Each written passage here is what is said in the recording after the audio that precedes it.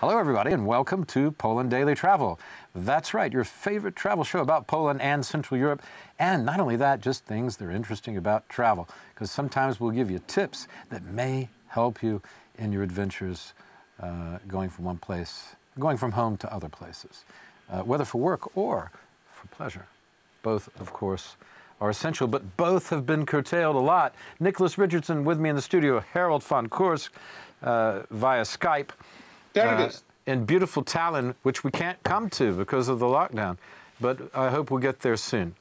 We keep talking about coming stay in the beautiful, what is it, the Hilton Hotel there near you? Yes, sir. Yeah, Park right, Hilton. right downtown, yeah. A few blocks away and a very nice area. Gosh, it sounds inviting. We've got to come and see you. You up for that, Nicholas? Of course. We're still talking about it. We are. People just think it's a running joke. But no, we could do it. Well, yeah, we could. If we It could actually happen. Yes, exactly. But at any rate, a subject, we talked about vaccines and how we're getting them and those sort of things in the previous couple of programs. I think it's worth talking about the lockdown, the differences from the States, although I did speak about that on Skype, and our other colleagues who joined us spoke about that. From the United States and other places. But I think there's perhaps a marked difference between what's going on in Poland and Central Europe and other parts of Europe, but we'll talk about Poland specifically, and Estonia, which is a good recommendation, being a smaller, country a country which has a very high profile in terms of technology and medicine and all those things, and then talk about the United States. Yeah. Yes. Does that make sense? You're the boss. Yeah. I love to hear that. Now that is really Ed McMahon. Thank you. That was very good. I am the boss. That's true. I am. No, I'm not. By the way, Will. Who's the boss here? By the way, Will, I should Harold's mention the that your cousin Nicholas looks a bit subdued this week. Nicholas, are you subdued? No more than usual, I don't think. He's thinking about his vaccine, I think. Yeah. He's not. I think he's a little miffed that I'm back in the driver's seat. He was getting used to, running this Ferrari down the road, and I don't know, things a little different now. He's in the passenger seat, See the goggles? Yeah, and Will, you're looking a bit scruffy. I mean, if you grow your hair any longer, you'll soon start to resemble Steve Bannon. Ooh. I'm not sure about that. I think you could come up with a better person than Steve Bannon, but you are obsessed with politics, so I expect that from you. You could have thought of any number of rock and roll stars. Any number. Playing with you there. Yeah. I'm not the drinker that Mr. Bannon is by reputation, I can assure you.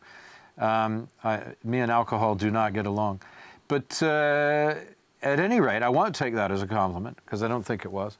But I would like to go on and discuss this lockdown stuff, because in the United States, the restaurants are open, the hotels are open. Otherwise, it would have been very difficult for me to travel. The restaurants, hotels are open, bars are open, discos and bigger events, clubs where you dance. Those things are not open. But you can have a semblance, very much a semblance of normal life, going out with your friends. You just have to wear a mask. It's crazy because you wear a mask outside, going to your table, and then you take it off. It makes no sense. No. There's been a lot of inconsistency throughout. I think the biggest problem with this is the inconsistency, from starting with Fauci saying, don't wear a mask. We don't want you wearing masks. Well, the World Health help. Organization started by saying don't wear a mask as well. And then and now it's triple mask even after vaccination. Well, triple mask makes no sense. No, it makes you want to throw up. Every time I see this Fauci character, I just want to puke. I mean, he's the biggest, he's a nerd. And you don't want nerds in charge of your... I mean, the guy couldn't probably get a date in school or college. And here he is telling us how to live our lives, Well, I think that's... we need to be a little more swashbuckling. I think people are increasingly sceptical because they see the inconsistency. And if you were right yesterday, then you're not right today. And or vice versa. And this is a problem. Governments can't make their mind up. I mean, one of the stupid things are, for example, closing sports grounds or golf clubs where you're out in the fresh air. Or beaches. Or beaches. Ridiculous. Yeah. I could give you an example. Georgia and Florida and Texas said no more masks. We don't care. We're opening things up. Let's get the economy going. Guess what?